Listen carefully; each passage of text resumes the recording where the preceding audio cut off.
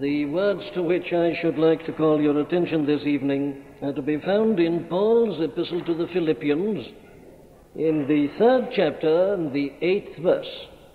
The epistle to the Philippians, chapter 3 and verse 8. Yea, doubtless, and I count all things but loss for the excellency of the knowledge of Christ Jesus my Lord, for whom I have suffered the loss of all things, and do count them but dung, that I may win Christ. It's obvious that this verse follows on from something that goes before it. And what goes before it, of course, is the statement in verse 7, which we considered together last Sunday evening, where the apostle says, "But what things were gain to me, those I counted loss for Christ." We considered what they were. He's just been telling us. He says, "If any other man thinketh that he hath whereof he might trust in the flesh, I more, circumcised the 8th day, of the stock of Israel, of the tribe of Benjamin, and Hebrew of the Hebrews, as touching the law, a Pharisee, concerning zeal, persecuting the church, touching the righteousness which is in the law, blameless. But what things were gain to me, those I counted loss for Christ. Yea, doubtless, and I count all things but loss, for the excellency of the knowledge of Christ Jesus my Lord, for whom I have suffered the loss of all things, and do count them but dung, refuse, that I may win Christ." We come back, in other words, once more to this extraordinary chapter, one of the most autobiographical chapters ever written by this great apostle. It wasn't his custom to talk about himself or to write about himself. He only does so when he's compelled to do so by the truth itself, as in this instance. But here he does. Why does he do it? Well, we've seen that the reason why he does it is this. He was writing to a number of Christian people in Philippi, the members of the church at Philippi. Why does he write to them? Well, there was a danger that they might be troubled, as so many of the early churches were troubled, by a teaching which was the teaching of the so-called Judaizers. These people who used to go round and address Christian people and say, yes, it's quite all right, you've believed the gospel, but it isn't enough. You've got to be circumcised. You've got to become a Jew, as it were. You've got to come back under the law. Then if you do that as well as believing, all will be well. Now, this is the trouble. In other words, the position was that these people were being confused as to what it really means to be a Christian, what a Christian really is. And it is to deal with that question that the apostle writes this particular chapter, and he tells them why he does so. He says, to write the same things to you, to me indeed, is not grievous, but for you it is safe. That's why he's writing. They were in grave danger. He says, if you get muddled and confused as to what it is to be a Christian, well, you'll lose everything. Christianity alone can save a man. That's why this is safe. So he writes the things that he'd often spoken to them about and may have written about before, in order that he may put them in a position in which they shall be absolutely safe. And, my dear friends, in my feeble way, I'm trying to do the same thing.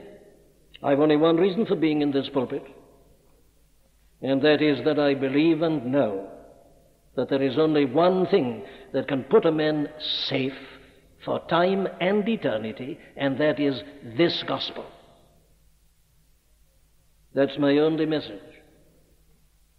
In this world of ours, as it is tonight, with life hanging upon threads, with the end nearer perhaps than we know, I don't know, but everybody's agreed that anything can happen in this world, and we're all in the midst of life in death, and we don't know what's going to happen. We may be ushered from time to eternity before we know. Well, I say that in a world like that, There's only one safe thing to do, and that is to be a Christian. So what can be more important than this question? What is a Christian? The apostle has told us in verse 3, we've already considered it, we are the circumcision which worship God in the Spirit, not in buildings, though they be cathedrals. Worship God in the Spirit. Doesn't matter where you are. You can do that in a cathedral, but you don't have to have a cathedral to do it. It can be done on top of a mountain. It can be done in a cell. It can be done anywhere. Worship God in the Spirit and rejoice in Christ Jesus. Make our boast in Him and in Him alone, and have no confidence in the flesh. That's a Christian. We've also considered how one becomes a Christian.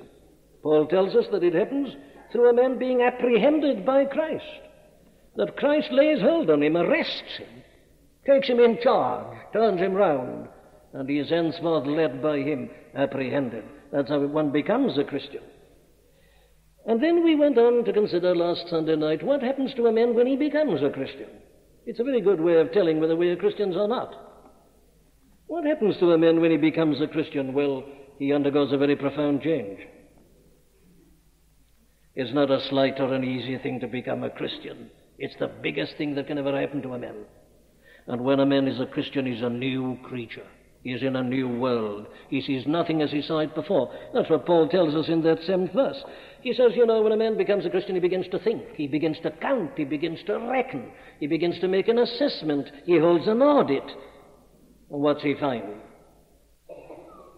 Well, he finds that he's been a victim of self-deception, self-delusion. All the things he thought were wonderful and were a gain to him are all written off. There's nothing there. All loss. Finds his balance sheet was quite false. And he hasn't only been fooling others, still more, he's been fooling himself. And he realizes that now he counts it all as loss. And still more alarming, he comes to the realization that though he's been deceiving and fooling himself and other people, he hasn't been fooling God. The heavenly accountant has got it all in the books, and the books will be produced at the end, and so he finds himself in an alarming position. And then he realizes the wonderful message of this gospel, which is that it's a gospel for paupers, for bankrupts, for people who've got nothing. Its invitation is, "Oh, everyone that thirsteth, come ye, come to the waters. Come without money and without price, eat, drink, all for nothing by free grace of God." A message for paupers. That's the sort of thing he discovers. Well, now we've been looking at all that. But you see, the apostle doesn't stop there. He goes on. That was mainly negative, wasn't it? What things were gain to me, those I counted loss for Christ. Now, that was mainly negative, and that was mainly in terms of seeing the complete and utter uselessness of any religious prerogatives or advantages that we may have in and of themselves. Now, verse 7, I argue, deals specifically with the things he's just been listing. What things were gainful? That's to say, circumcised the 8th day of the stock of Israel of the tribe of Benjamin, Hebrew of the Hebrews. Those things which I had counted gain, I now come to see were loss. He was dealing with those in particular. In other words, it's the old question again, you see. But the fact that you may have been brought up in a Christian country doesn't make you a Christian. The fact that you've always gone to a place of worship doesn't make you a Christian. The fact that your parents were Christian doesn't make you a Christian. That's the thing he saw. All loss. Can't rely on that. All goes out. But that was mainly negative, I say, and he was concerned there to show the futility of relying merely upon a religious background. That doesn't save anybody. That's all loss. But now he goes on, and he becomes more positive. And in putting this positive before us, he shows us still other characteristics of this Christian life and of Christianity as a whole. And I'm going to ask you to look at them. Again, we shall be able to test ourselves. That's what I'm concerned about. This is a time when every man must know exactly where he stands. Are you a Christian? Are you not? Your eternal future depends upon this. Your eternal happiness depends upon it. Whether you're in Christ or whether you're out of Christ, this is the one thing that matters. Very well, as we look at what the apostle goes on to tell us about this gospel, this Christianity, this Christian faith, we shall, I say, be enabled to examine and to test ourselves yet further. Now, what does he tell us? Well, let's look at it. Here's the first thing. He tells us that Christianity is something that should captivate us completely. It's of such a character that it's something, I say, that captivates a man entirely, completely, in the whole of his being. Now, you see, I'm putting it in those terms because I'm taking up this phrase of his in verse 12 again. I follow after that I may apprehend that for which also I have been apprehended by Christ. Apprehended, laid hold of, captivated, if you like. Now then, Christianity, I say, is something that when it does lay hold on a man, it lays hold of him completely. Let me show you what I mean. Do you notice the apostle's language here? Well, you do notice it, don't you? But as it is here in the authorized translation, we none of us can get it fully. I read here, yea, doubtless. How can I read this? Let me try again. But what things were gain to me, those I counted loss for Christ. Yea, doubtless, I count all things but loss. What's the meaning of this, yea, doubtless? Well, let me give you some other translations that people have suggested. The authorized version is much too weak here. The other common versions are not much better. This is what he really said. Instead of yea, doubtless, listen. But, indeed, therefore, at least, and. That's what he wrote. Another man puts it like this. Yea, indeed, therefore, at least, even. What's the matter with the apostle? Can't he control himself? Can't he write? What's he mean? I counted them but loss. But indeed, therefore, at least, and. I counted them but loss for Christ. Yea, indeed, therefore, at least, even. What's the matter with the men? Well, I needn't explain, need I? Here's a man who's carried away. Here's a man who's writing with force and passion, with deep conviction. Forgotten all about style. It's bad style, this sort of thing, isn't it? When you just thrust out words like this, but indeed, therefore, at least, even. Very poor style, isn't it? Yes, dear, but when you're moved to the depth of your being, you forget all about polishing your sentences and about beauty and style. This is just indicative of the fact that the man, I say, is feeling what he's saying with force, with passion, with profound conviction. Yea, doubtless. Now then, what does this tell us? Well, I say it tells us that he was carried away, and he can scarcely express himself. He can't control his pen, as it were. He's moved, he's carried away so much. Why? Well, we deduce these points. This, you see, is experimental. The man's writing out of an experience, out of his own experience. This isn't theory. Let's get rid of the notion that Christianity is just a philosophy or a theory that a man can be interested in and take up and use up to a point and then put down. That's the opposite of Christianity. Christianity, let me remind you again, is something that takes hold of a man. You don't take up Christianity. Christianity takes you up. And if you haven't been taken up by it, I'm sorry, but you're not a Christian. If you say, oh, yes, I'm interested. I took up Buddhism once. I've now taken up Christianity. You haven't. You can't take it up. Nobody's ever taken up Christianity. He's taken up aspects of it. He's taken up a kind of Christian philosophy. You can't take up Christianity. It takes you up, and it makes you say, but indeed, therefore, at least even. Experimental. This isn't theory.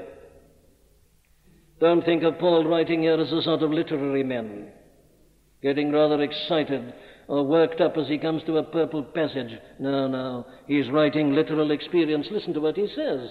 I count all things but loss for the excellency of the knowledge of Christ Jesus my Lord, for whom I have suffered the loss of all things. And that was a literal fact. This man, let us never forget, was a Jew.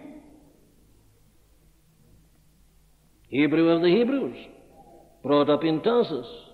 He was a free citizen of the Roman Empire. He was a very intelligent man, unusually intelligent. He had the advantage of being trained as a Pharisee, sat at the feet of Gamaliel. As he tells us, he excelled everybody. Concerning zeal, persecuting the church, touching the righteousness which is in the law, blameless. Here's his record, and a very wonderful one it was, and he had great possibilities ahead of him. He might have become the greatest Pharisee of all times. He might have dwarfed even Gamaliel or Hillel or any one of them with his towering genius. Yes, but the man became a Christian.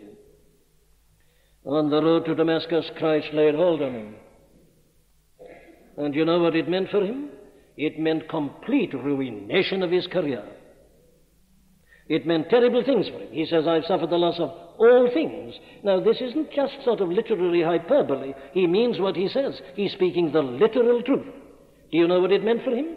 The first thing that it meant for him was this. When a Jew became a Christian, his family finished with him, blotted out his name on the book, ostracized him completely, regarded him as if he were dead.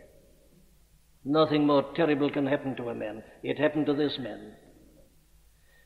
He had suffered the loss of his position in his family and the affection and the love of his own people. It always does mean that when a Jew becomes a Christian. He'd suffered that. But he'd suffered many things on top of that. Of course, he finished immediately to be a Pharisee. That came to an end. All the brilliance in the examinations, useless, scrapped, finished. All the prospects of an elevated position, suddenly they all go. No longer a Pharisee at all. As a citizen of Tarsus, he had many special privileges, and especially as a Jew, all that was lost in exactly the same way. Well, I needn't keep you. This is the position. From having all those wonderful possibilities, he became a Christian preacher. No standing whatsoever. It was only a despised little sect. It only consisted of a handful of people.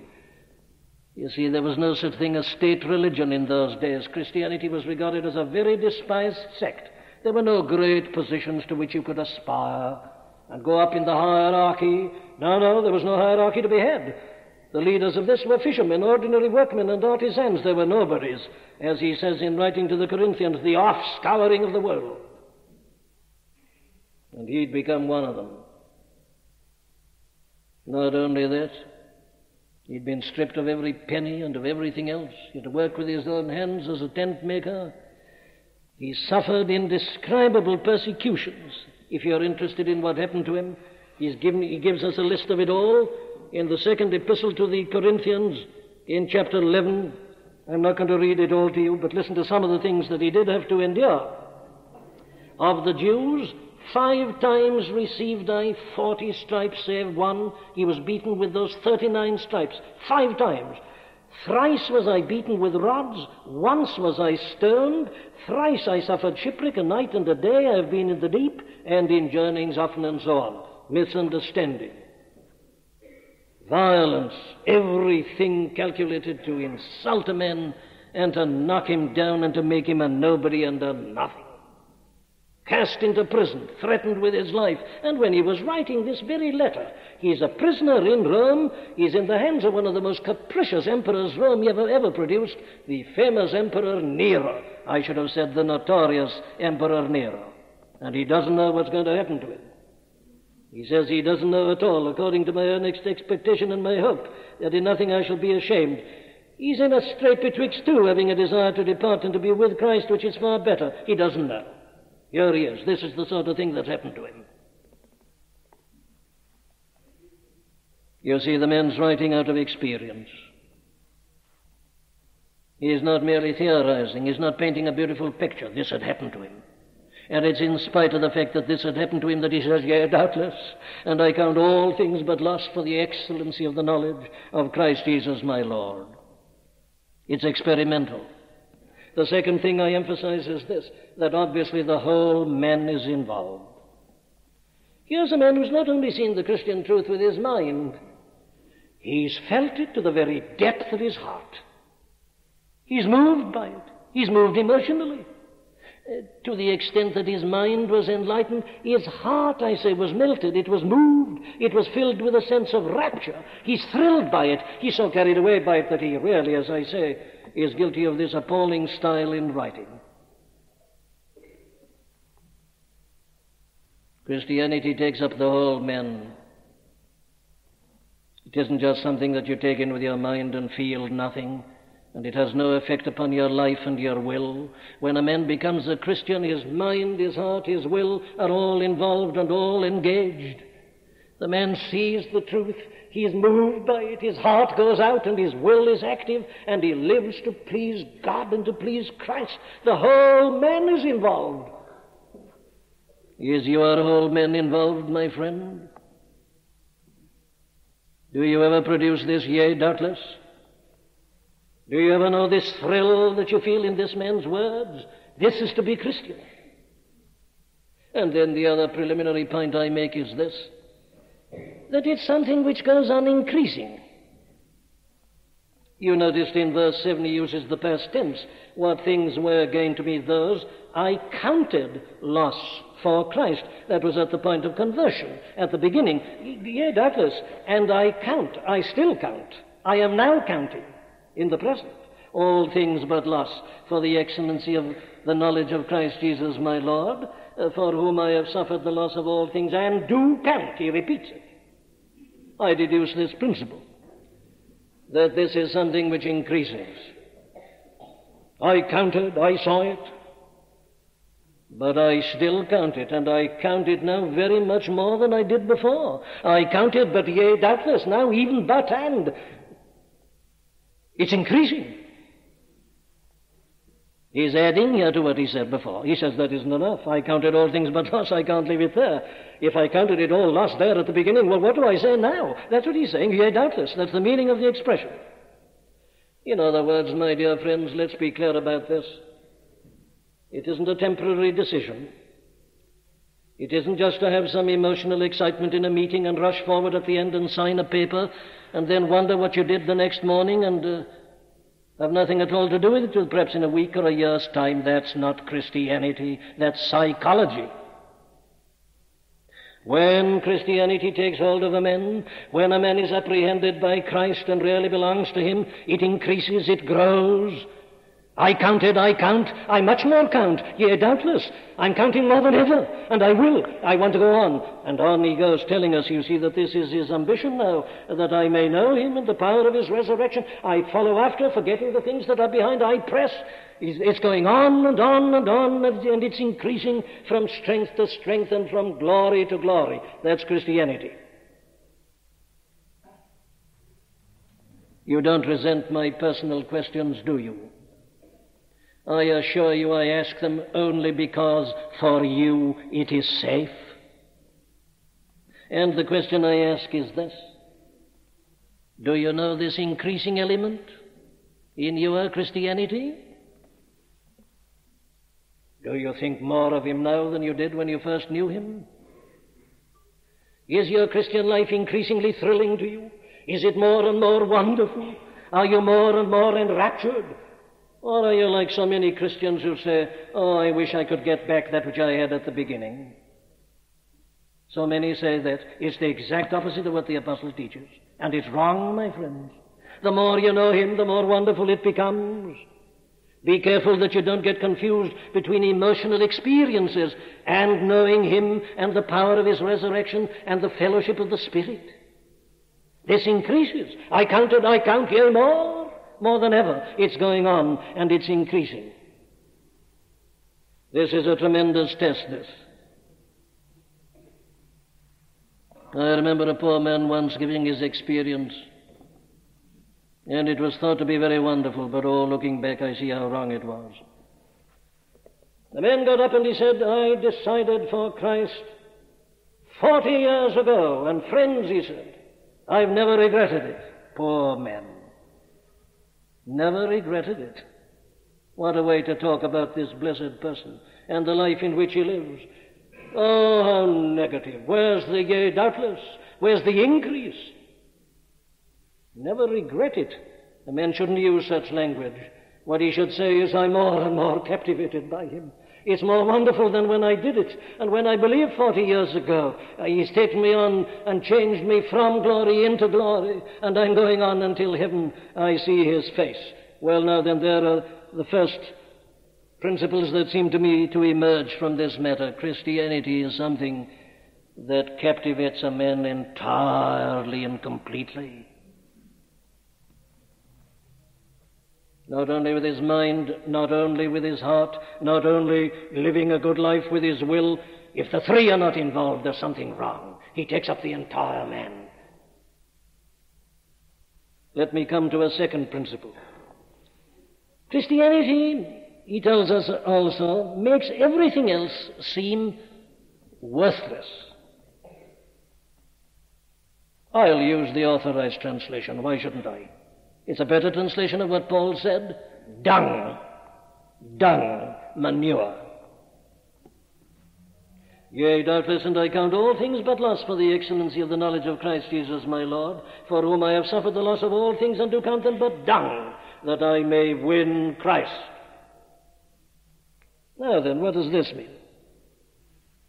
Well, this is the great point he makes in this verse, isn't it? You see, he's advancing on what he said in verse 7. There he said, what things were gained to me, those I counted loss for Christ. Circumcision, Hebrew of the Hebrews. Zeal, persecuting, righteousness of the law, blameless, those things. But now he goes beyond it. What am I talking about, he says. Look here, he says, this is an understatement. I must correct this at once. Yeah, doubtless. But, and even if he throws them out, and he doesn't know where he is quite, but he must say it, he must bring it out at once. Let nobody be in any misapprehension about this. Yea, doubtless, and I count all things, not only those, but all things, but loss, for the excellency of Christ Jesus my Lord. You see, he's still counting. He began by counting, he goes on counting, as I say. This is something deliberate. He's not being carried away only by his feeling here. He means what he says.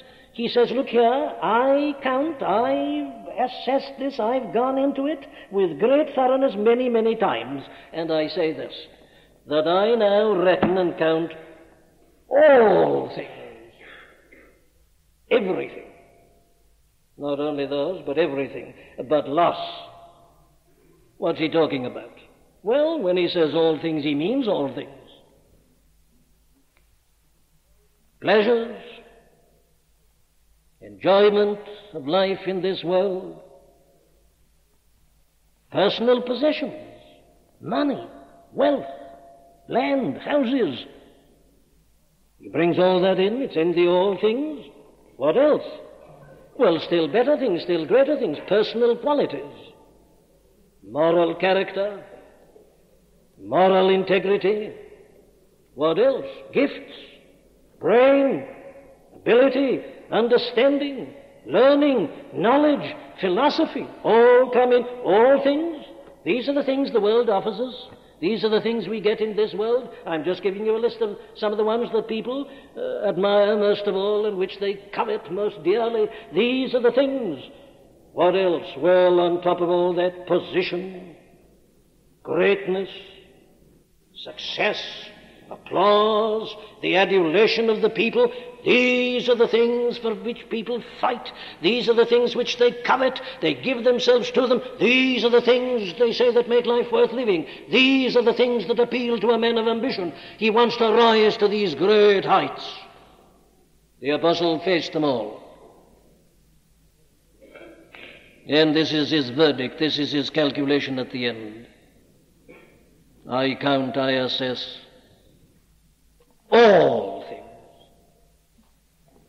as but loss. Now, the Christian is bound to do this. Did you notice the examples of that we had in our reading at the beginning out of that 11th chapter of the Epistle to the Hebrews? I'm trying to say this, my dear friend. A Christian is a man who's always calculating. He's the only man who thinks truly. The other man, as I say, has his false balance sheet. The Christian alone is a man who really knows how to assess and to make his calculations. Did you notice how we were told that at the beginning? Abraham is suddenly asked by God one day to take his son, his only true son, Isaac, and to go and sacrifice him on a certain mountain. By faith Abram, when he was tried, offered up Isaac, and he that had received the promises offered up his only begotten son, of whom it was said that in Isaac shall thy seed be called. Well, what made him do it? What made Abraham go on that journey to sacrifice this son of his, this only son of his? Here's the answer. Accounting. He's an accountant, you see. Accounting. That God was able to raise him up even from the dead. Every Christian is an accountant, and he's the only honest and the only straight accountant. He's the only man who really knows the values of things. So he accounted, and he was quite right. But then we're told the same thing about Moses. Listen. By faith Moses, when he was come to years, refused to be called the son of Pharaoh's daughter, choosing rather. What's choosing mean? Well, he looks at this, he looks at that. Pharaoh, son of Pharaoh's daughter, highest in the court, endless possibilities, as a general, as a statesman, as the greatest man in the country of Egypt. The son of Pharaoh's daughter, he looked at it, he looked at the other side. Choosing rather to suffer affliction with the people of God than the pleasures of sin for a season, to be a nomad, to be a nobody traveling with this rabble on the way from Egypt to Canaan, and all the troubles and the problems and all those foolish people grumbling and complaining and attacking him, all that you read about the life of Moses. He saw this, he saw that, and he at once came to his decision, choosing rather to suffer affliction with the people of God than to enjoy the pleasures of sin for a season. What enabled him to do that? Here's the word, esteeming, counting, calculating, working it out again, esteeming the reproach of Christ greater riches than the treasures in Egypt, for he had respect unto the recompense of the reward.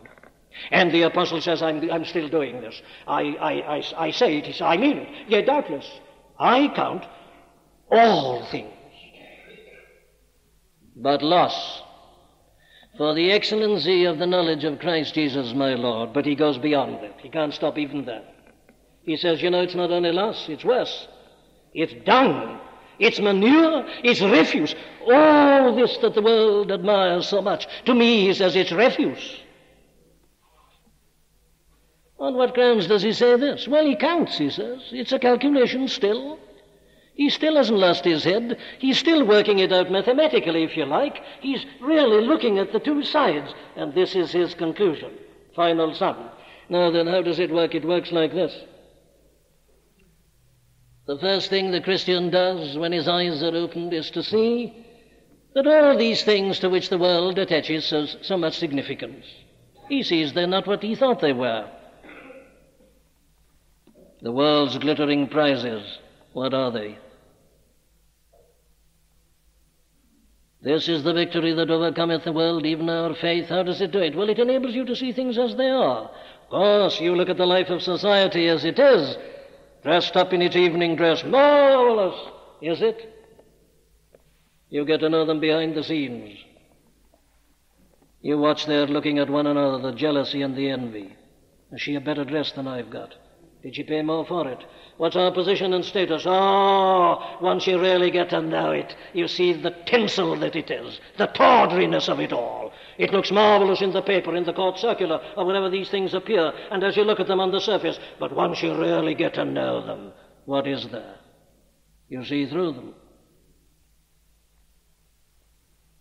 And you can go into the most learned societies, and you'll find the same sort of petty jealousy and envy, and the unhappiness and the misery and the rivalry at the back of it all. The Christian begins to see through these things, and that's why he begins to regard them as refuse. But he doesn't stop at that. He sees, in addition to that, that they've really got nothing to give to his soul. They never did have. They were all on the surface of life, all the things that the world regards so marvelous. It's nothing but a sort of suit that you put on. It isn't you. It's something that you put on. It's the regalia. It's a kind of gown you put on and various things on top of it, and you dress yourself up. But you know, you in your skin are still the same person. These things don't touch the soul. They don't touch the real man. They've got nothing of value to contribute to a man's real existence in this world. He sees that. He hadn't seen it before. He thought they were wonderful. He now sees them for what they are, and that they don't help his soul. They don't help him to live, really. You see, you can be at the top of the list in the world, and yet not really be living. There are tragedies in the top circles. In the very topmost circles, poor alcoholics, poor adulterers, and so on and so forth. These things don't help a man really to live. They give him this outward success, but what of his soul, what of his character? They don't make any contribution. And when you come to talk about dying, they don't help him at all. Maybe the greatest man in society doesn't help you to die. You may have greater knowledge than any man in England. The learning of Oxford and Cambridge doesn't give you any advantage when you come to die on your deathbed. There's nothing in the libraries that help you there. You can have all the wealth of the universe. It won't help you to cross that river. It doesn't help you at all. Doesn't help you to live, doesn't help you to die. The Christian now sees all this, the things he thought so wonderful. He says this is nothing, it's refuse, it's no good. Well, let me sum it all up by putting it like this. He sees that none of these things can save him. And what a man finally needs is to be saved. Saved from temptation, saved from sin and evil, saved from wrong. Yes, saved from a fear of death, saved from the wrath of God against sin, saved from the law of God and its condemnation. He needs to be saved for time and for eternity. And these things make not the slightest contribution, but it's worse than that. Not only is it true to say that none of them can save me, they even hinder my salvation. Now that's why I think he changes loss into dung. It's not only that they're loss, says Paul, I count them but dung, but refuse. Why does he become so violent? Why does he become so abusive? It's all right, says somebody, to say that these things are of no value, but why does he say they're manure? I'll tell you why. Here's one answer. These things not only can't save me, they are a hindrance to my salvation and to yours and to everybody else's. How? Well, like this. They occupy my time. They occupy my thought. And while I'm giving my time and thought to the Sunday newspapers and reading the dramatic critic and the art critic and the music critic, wonderful culture, I'm a sophisticated man, and I then read politics and I pick up my novel and I look at my television, and while I'm doing that, I don't give a single thought to my soul. I don't contemplate the fact that I, like everybody else, have got to die and to stand before God in the judgment. They so take my time and thought and attention that they positively are the greatest hindrances to my salvation. Not only that, you see, they distract my attention in that way. No thoughts of God, I've no time, no thoughts for the soul. And in any case, they ridicule all that. People like this don't believe in that, so they discourage me from thinking of God and my soul. And then on top of it all, they give me a false sense of satisfaction. They give me a false sense of contentment. I'm getting on. I'm doing well. Isn't life wonderful? I'm all right now. I'm all right when I come to retire. Everybody's pleased with me. Look at my learning, my knowledge. I'm in the smart set. I'm accepted in the cultural circles. Why, what I've done well. Fancy my coming to this point from where I began. Yes, it makes me self-satisfied. I'm contented. Everything's all right. I sit back. And while they give me that false contentment and satisfaction, I have not a single thought about my soul. If the bomb were let loose tonight, I wouldn't be ready. I wouldn't know anything. I wouldn't know where I am. I wouldn't know God. I wouldn't know Christ. I wouldn't know what to do nor where to turn. These things, they've robbed me. They're refuse. They're dung. They're manure. I hate them. That's what he's saying. It isn't simply that they're lost. They're a positive hindrance. You see, it is these things that are standing between the world tonight and belief in the Lord Jesus Christ, the Son of God. That's why people are not listening to this gospel at this moment. It's these other things that are captivating them. They're of hell, I say. They're refuse. They're dung. They're not only worthless, they're worse than that. They're putrefaction. They're the enemy of my soul. They stand between me and the glory of God. That's the second thing he says, therefore. Christianity is something that captivates a man entirely. It's something that makes a man feel that everything else is loss and refuse and dung and utterly worthless. Let me give you my last principle. Why does Christianity make us feel like that about everything? Why did Paul say that he counts all things but loss? Yea, even as dung. What makes him say that? What makes every Christian say that? Because it does, my friend. If a man's a true Christian, he must say this. Why? It's of necessity. Paul can't help himself. Yea, doubtless. What is it? Well, I'll tell you. It is the excellency of the knowledge of Christ Jesus, my Lord. It's that, you see, that gives a value to everything else. You've got to have your standard, you've got to have your touchstone. And what he says is this, once I saw the excellency of the knowledge of Christ Jesus, my Lord, I've seen everything else differently. Everything, all things, and it's become dung. Why, well, it's the contrast with the excellency of the knowledge of Christ Jesus, my Lord. He's been accounting. He's been estimating, he's been esteeming, he's been doing what all these great saints have done throughout the centuries. This is the thing that makes them vagabonds, as it were, and prefer to suffer affliction with the people of God than to enjoy the pleasures of sin for a season. The excellency of the knowledge of Christ Jesus, my Lord. What is it? Well, how can I hope to answer that question at 10 to 8? We ought to stay here till midnight, and then I wouldn't have started. There's no end to it. The excellency of the knowledge of Christ Jesus, my Lord. What's he mean? Well, let me give you some headings. And if you really are a Christian, I'll tell you this, you'll go on thinking about these headings, not only for the rest of your life, but throughout the whole of eternity. You'll just be working out my headings tonight. The excellency of the knowledge of Christ Jesus, my Lord, the person himself. Who is he? The Lord of glory, the Son of God, who was ever in the eternal bosom. You who want to meet great people, you who regard it as the height of your ambition to get into certain circles, and will spend money and give yourselves and to do anything in order to get there and to know people. Here's a message that will introduce you to the Lord of glory, the Son of God, the one who is the brightness of his image and the express brightness of his glory and the express image of God's person, the Lord of heaven. You can know him through this gospel. And Paul had met him on the road to Damascus.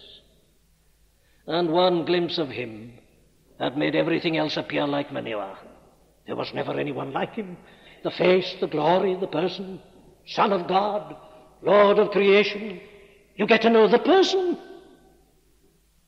You can't talk about anything else after this. If you've ever met him, my dear friend, other people are all right, but you don't get excited about them. There's only one. To me to live, he's already said, is Christ, because he is who and what he is. But then listen, secondly, what he's done. Now this is most wonderful. What has he done, this Lord of glory? Well, the apostle has already answered that question in the 2nd chapter of this great epistle. Let this mind be in you, he says, which was also in Christ Jesus, who, being in the form of God, thought it not robbery to be equal with God, but made himself of no reputation, and took upon him the form of a servant, and was made in the likeness of men, and being found in fashion as a man, he humbled himself and became obedient unto death, even the death of the cross. Look for a moment with me at what he's done, this blessed person. Do you know what he's done? Well, this is a most amazing thing, this. The Son of God, the Lord of glory, did in the glory the very thing that the apostle tells us that he began to do after he met him on the road to Damascus. He counted. I read to you now from the Authorized Version. It puts it like this: who being in the form of God thought it not robbery. Actually, the apostle used exactly the same word as he uses 3 times in verses 7 and 8 of this 3rd chapter, translated here very rightly, count.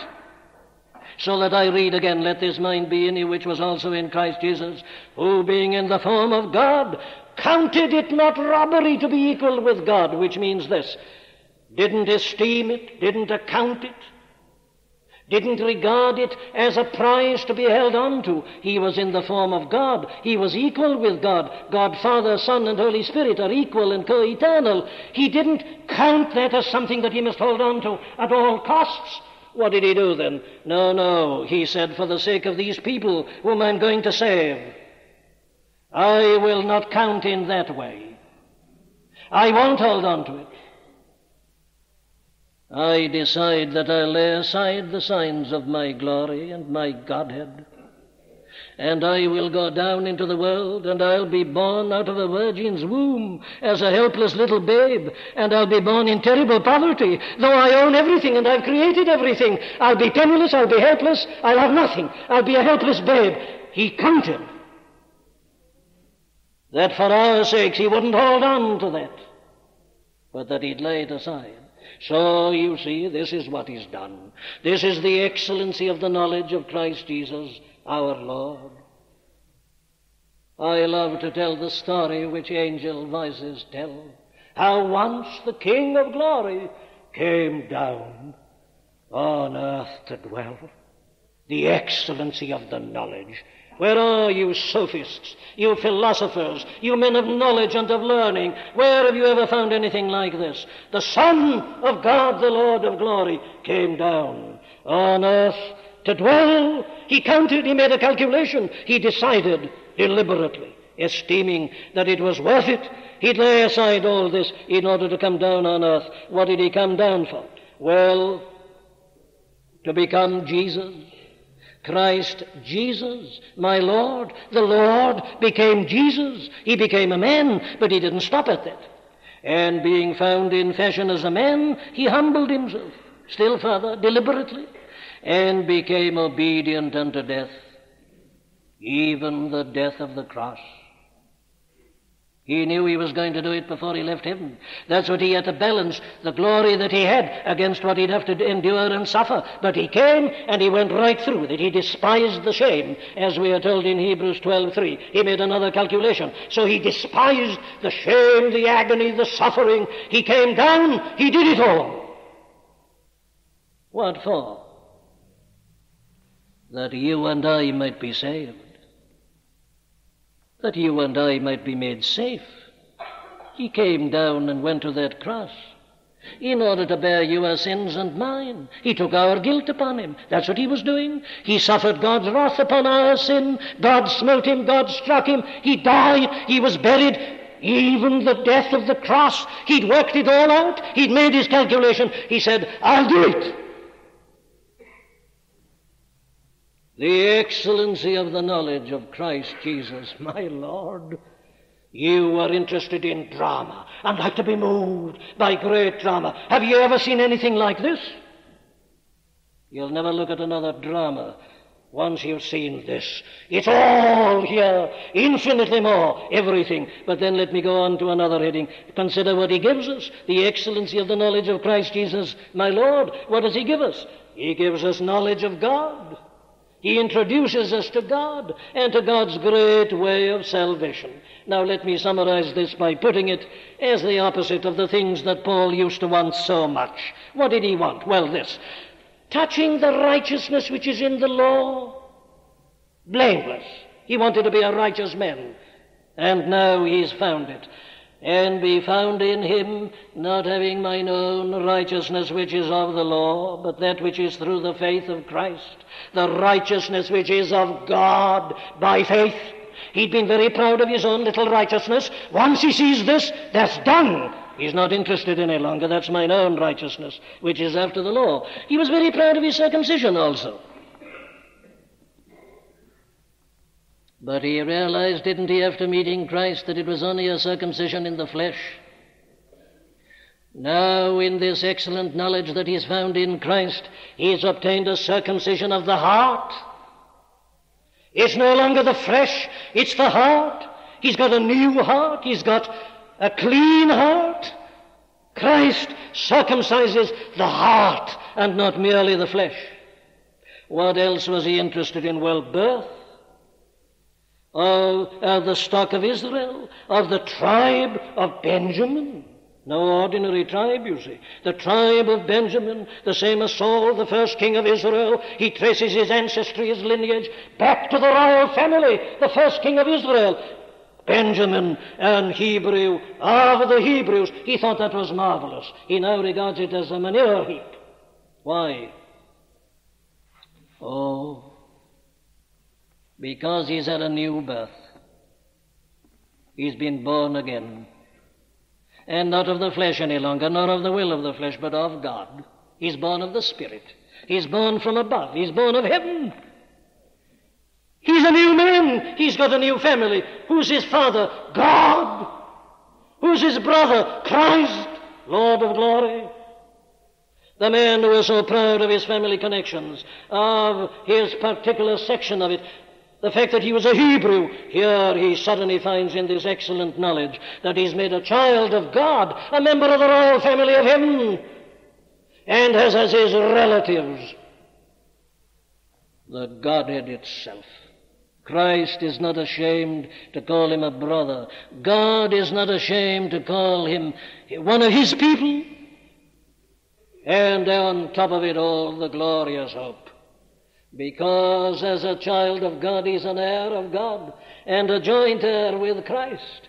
And there's an inheritance waiting for him. He was interested in money and in possessions and in status and position and free men of Tarsus, a free man of the Roman Empire. Now there opens before him a vista of glory, and he's going to inherit it. He's going to live in it. He's going to reign in it with Christ. Know ye not, he says, that the saints shall reign and rule over the earth and reign over angels. All this is given to him.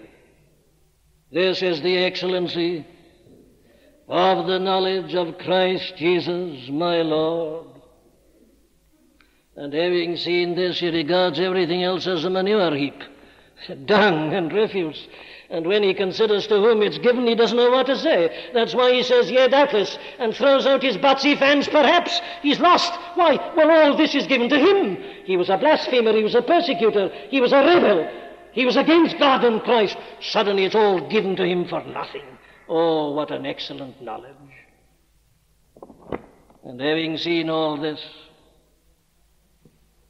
he says, yea, doubtless, I count all things but loss for the excellency of the knowledge of Christ Jesus my Lord, for whom I have suffered the loss of all things, and do count them but dung, that I may win Christ.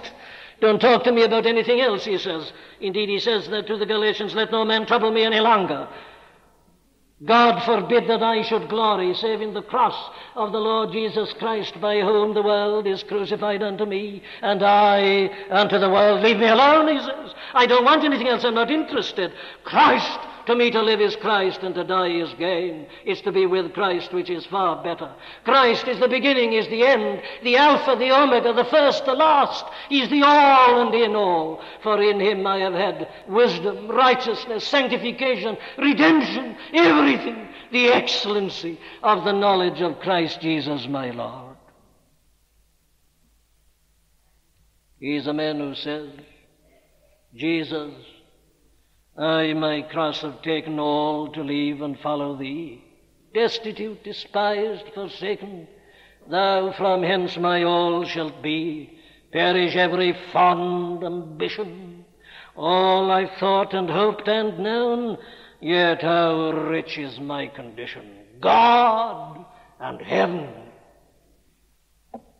are still my own. What about you, my dear friend? Do you count all things but loss for the excellency of the knowledge of Christ Jesus? Do you? If you don't, there's only one explanation. You don't know the truth about yourself, and you know the truth about him still less. When a man knows the truth about himself, he very soon decides it's loss. When he has some glimmering of the excellency of the knowledge of Christ Jesus, his Lord, it's not only loss, it's dung, it's refuse.